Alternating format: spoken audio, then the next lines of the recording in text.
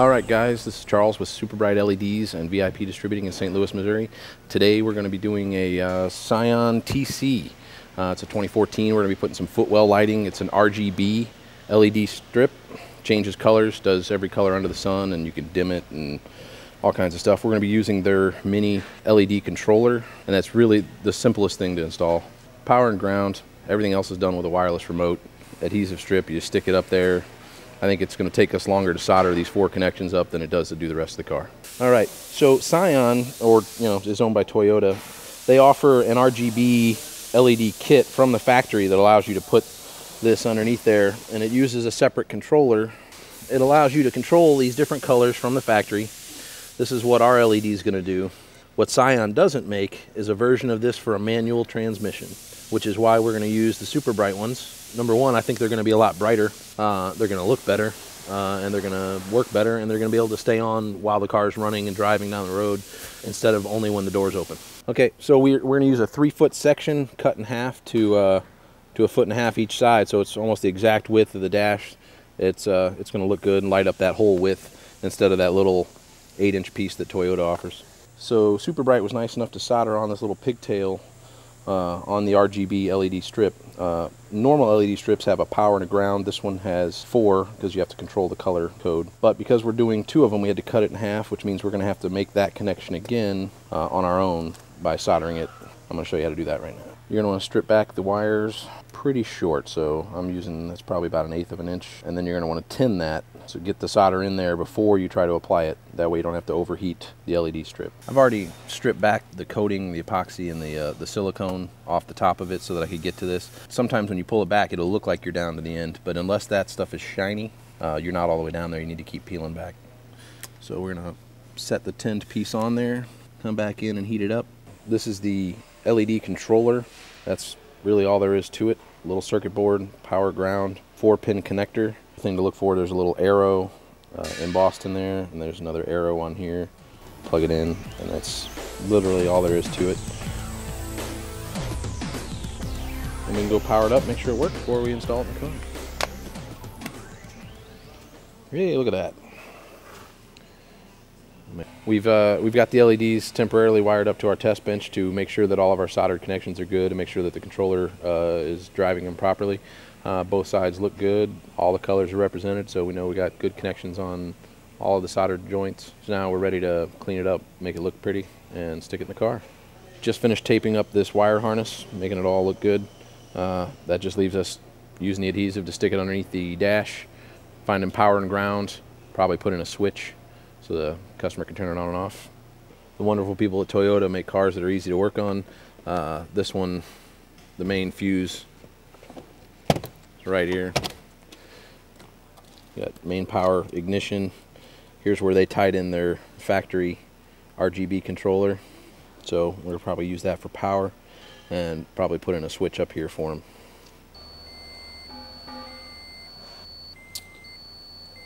What we're going to do is use a standard automotive relay. It's a single pole double throw relay, or an SBDT standard 5. We're going to use take 30. This is the normally open. I take this output to the LED strip, or actually to the RGB controller. We're going to take 87 and 86 both to constant 12 volts through a 5-amp fuse, and we're going to take 85 to the negative dome light output control. So every time the door's open, this thing gets grounded, and then this combined with constant power on 86 opens these contacts, which will then send power to the LEDs every time we open the door. So basically when the dome light comes on, those LEDs under the dash are going to come on.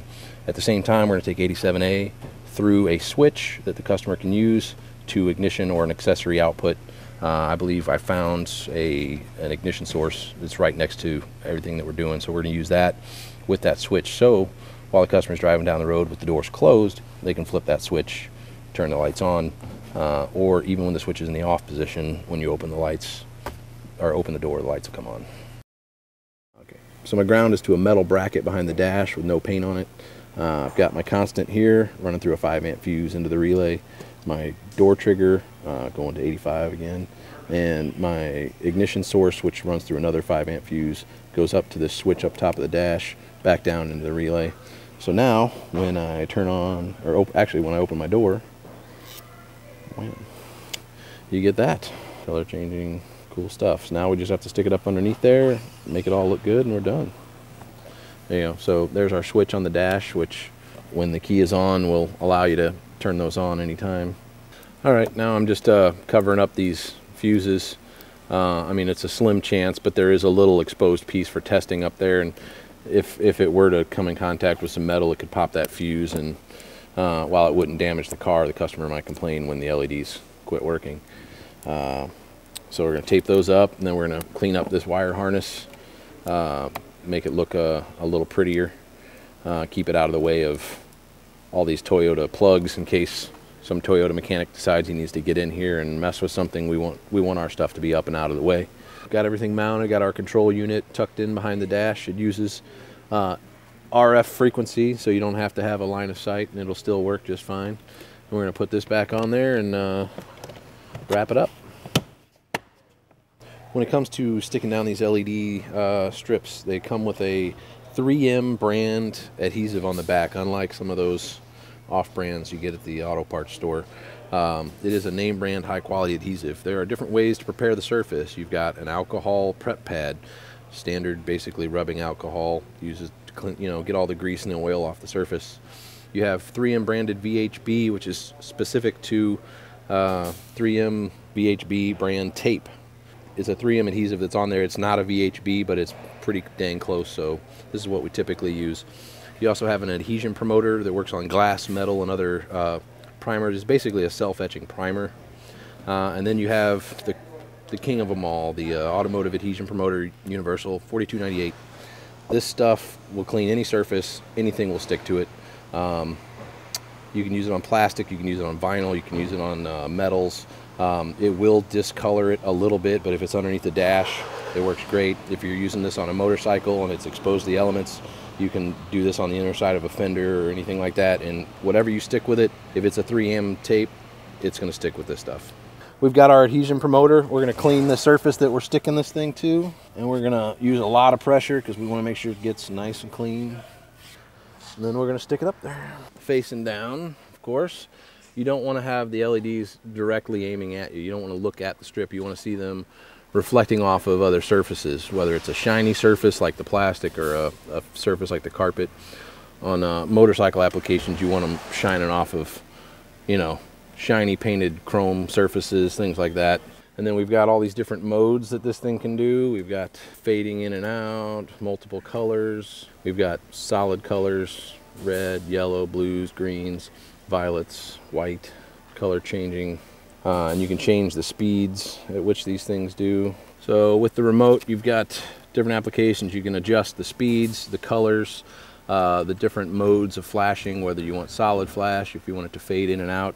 It's something like 19 different modes, 20 different colors, 5 brightness levels, 10 levels of speed, and then there's a demo mode that goes through all of them for you. So if you wanted to just cycle different modes, you can.